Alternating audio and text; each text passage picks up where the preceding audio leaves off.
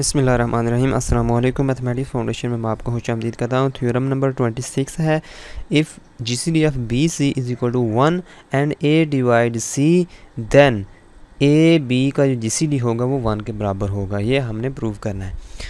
तो इसमें हमारे पास इफ़ के बाद दो चीज़ें गिवन है, एक ये वाली चीज़ गिवन है और एक ये वाली चीज़ गिवन है। ठीक है, दो चीज़ें गिवन है। एक गिवन है कि जीसीडी और बी सी का जीसीडी क्या है 1 है, और ए क्या है सी को डिवाइड कर रहा है। तो दो चीज़ें गिवन है, हम इन दोनों को इस्तेमाल करके हम इसको प्रूव करेंगे। ठीक है, तो हम लिखेंगे सिंस हमारे पास क्या चीज़ गिवन है, ए सी को डिवाइड करता है, ए डिवाइड सी।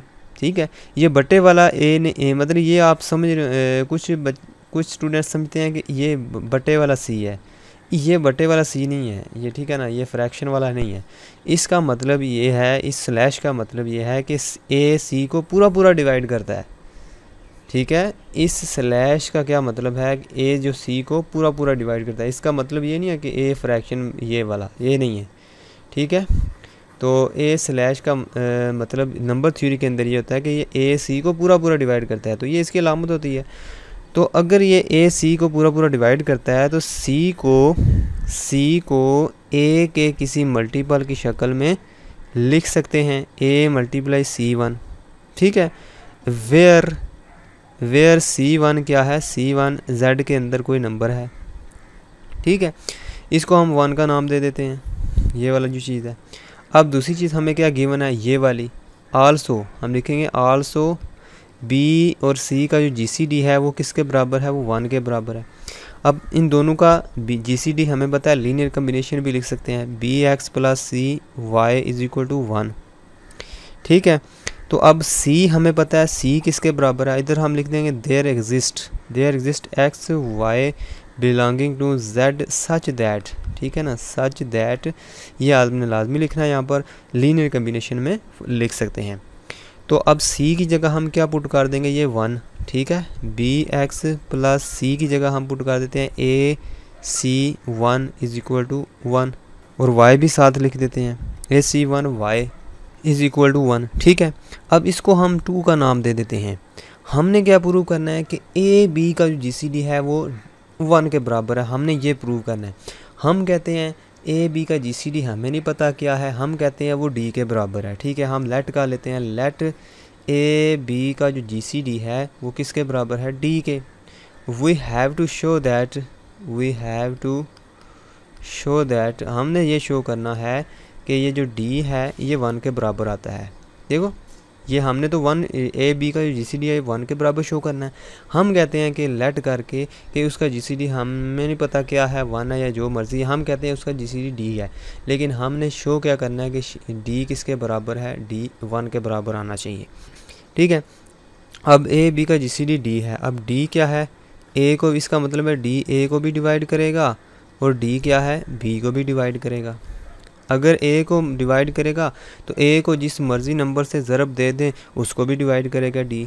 ठीक है, ए को अगर सी 1 वाई से ज़रब दे दें, ए सी 1 वाई, इसको सी 1 वाई से ज़रब दे दें तब भी डी उसको डिवाइड करेगा। ठीक है, अब बी जो है बी एक्स के ज़रब दे दें तब भी जो है ना उसको डिवाइड करता रहेगा।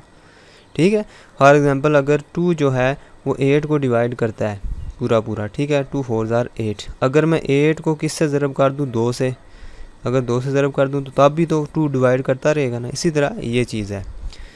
तो अब देखो, क्योंकि डी दोनों को, इसको भी डिवाइड करता है और डी इसको भी डिवाइड करता है, और डी जो है वो ए बी का जो है ना जीसीडी है। अगर ए बी का जीसीडी है ये, तो ये इसके लीनियर कम्बिनेशन को भी डिवाइड करेगा। देखो, ए बी का लीनियर कम्बिनेशन क्या बनेगा, यहाँ पर ए बी का लीनियर कम्बिनेशन बनेगा ए सी 1 वाई जमा बी एक्स। ठीक है, इन दोनों को जमा कर देंगे तो दोनों का लीनियर कम्बिनेशन बन जाएगा, ए और बी दोनों का लीनियर कम्बिनेशन बन जाएगा। क्योंकि डी जो है वो इन दोनों का जीसीडी है तो दोनों के लीनियर कम्बिनेशन को भी वो डिवाइड करेगा। अब ये क्योंकि डी जो है वो इसको डिवाइड कर रहा है, ठीक है, तो ये वाला चीज़ किसके बराबर है, ये वाली चीज़ यहाँ पे 1 के बराबर है। फ्राम 2 लिख देंगे, डी डिवाइड्स 1। ठीक है, हम लिखेंगे फ्राम 2 2 के अंदर से हमने उठा के वैल्यू इसकी डाल दिया, ये इसकी वैल्यू 1 बनती थी तो इसकी जगह हमने 1 पुट कर दिया। अब यहाँ से हमें क्या नज़र आ रहा है कि डी 1 को डिवाइड करता है। अच्छा, कोई नंबर 1 को कैसे डिवाइड करता है? जब वो खुद 1 होगा, ठीक है। हम लिखेंगे दिस इम्प्लाइज दैट डी खुद 1 होना चाहिए, डी बराबर होना चाहिए 1 के, और 1 को 1 ही डिवाइड कर सकता है ना, और कोई डिवाइड तो कर सकता है कोई?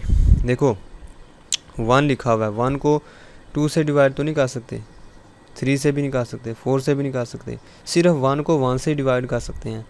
लिहाजा इधर 1 लिखा हुआ तो इधर भी 1 होना चाहिए, 1 को 1 ही डिवाइड करता है। इसका मतलब ये हुआ कि डी जो है वो 1 के बराबर होना चाहिए। अगर डी 1 के बराबर होना चाहिए तो हमने इधर पुट कर देना डी इज इक्वल टू 1, तो हमारा जो है ना प्रूव हो जाएगा रिज़ल्ट, ठीक है। तो हम लिखेंगे this implies that A B का जीसीडी किसके बराबर होना चाहिए? 1 के बराबर होना चाहिए। तो ए बी का जीसीडी 1 के बराबर हमने प्रूव करना था। आखिर में हम लिख देंगे this completes the proof, this completes the proof.